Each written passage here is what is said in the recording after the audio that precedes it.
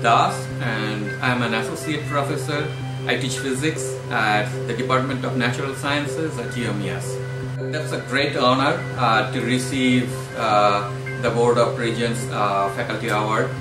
University of Maryland system has 12 universities and 3 research centers, regional centers, and there are more than 16,000 faculty members. To get the highest honor out of these 16,000 faculty members, it's really very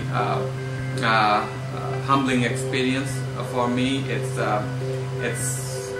a great honor, not only for me but for the whole UMES and for my students also. Our goal is to create in this lab modular research programs those are doable by undergrad students, but that can lead to some innovation. One of the research areas that we are interested in, biomimetics. We study nature. We try to find the natural solutions that nature has already provided us, and we try to use those solutions to solve a big problem. We have created plasma in a microwave oven, and that work was featured by MIT Technology Review. We have created graphene nanoinductors in this lab, and that is also done by undergrad researchers. And if you take a piece of graphite, which makes the lead of a pencil, then that graphite layer is actually a stack of graphene layers. Each graphene layer is 1 atom thick sheet of carbon, and if you make a stack of those graphene layers, you get graphite, which is actually the pencil lead. We created biobatteries using bacteria. So those are live batteries, and you can use your garden soil to create those batteries.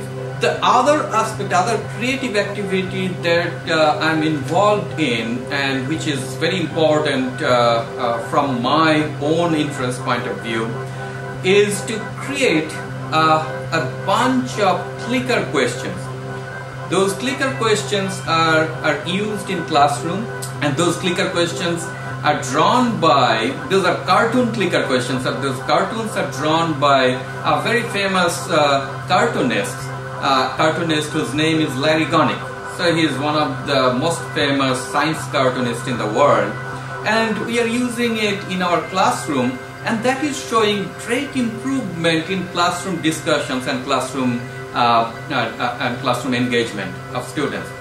And we have created one payload for space research, and that flew in zero gravity parabolic flight from Canada, from Ottawa, and that is also done by completely our undergrad students.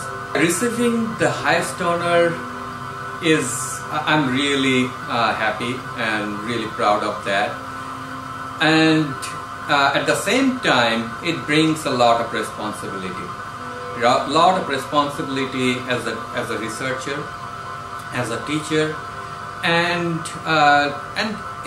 it also shows that our students can achieve any goal in the world.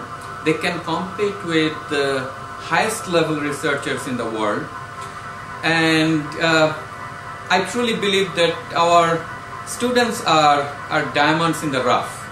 My goal is to instill that faith in our students and within our fellow research community at UMES, that we can do it.